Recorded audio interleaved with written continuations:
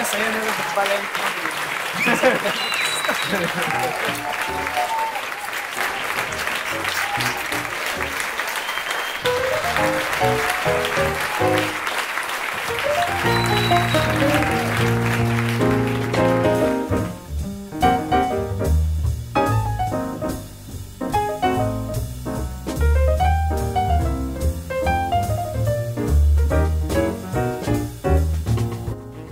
I think it's pretty obvious, his sense of melody.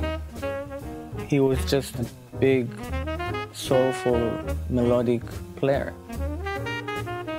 Melody, melody, melody, always melody. And there isn't any forced agony or forced feeling at all, it's just all so natural. And I think this sense of melody is one of the things that speaks to Eli the most, is something that I believe they share.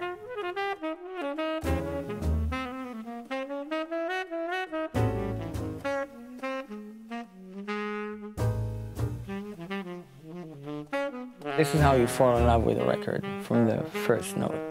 But in Hank's case, and in Soul Station case, even if you listen just to the first track, or the second track, or the third, just one track, each one is a masterpiece. That's why it is a great record, because every chapter of this book is a great chapter.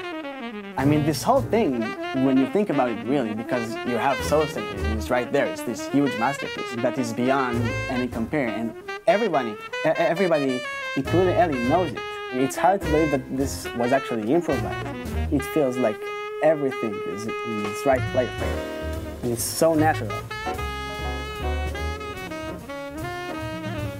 Now I realize that the sound of this record is amazing. It makes you feel like no other record does. Yeah, you know, it hits you immediately. It is truly Soul Station.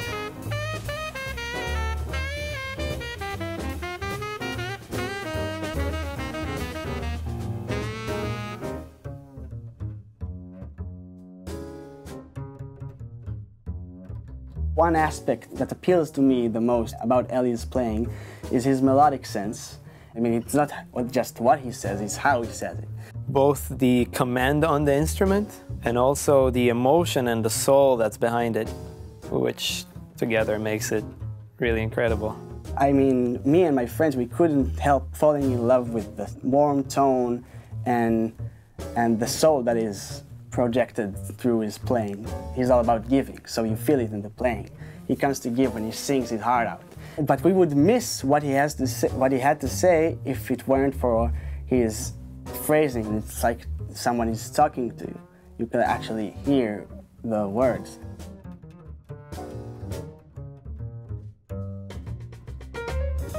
But you know, coming to the studio and with an idea of doing a remake, you have to think about, okay, what are you going to do that will make it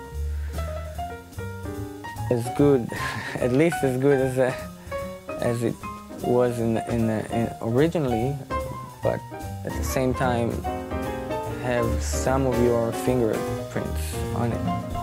It's one of the things that makes this remake legitimate, not just a mere copy, but a real tribute. You know that it has a reason.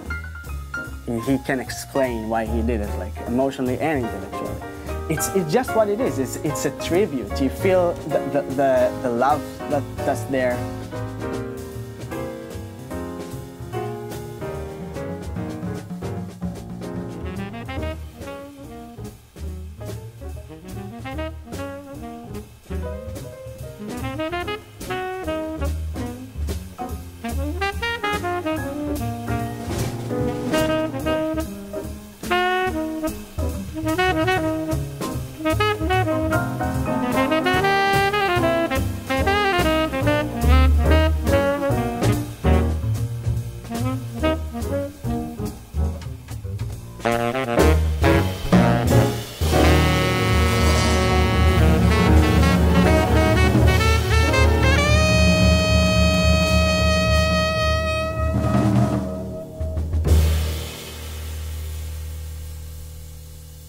You should check him out, Hank Mobley.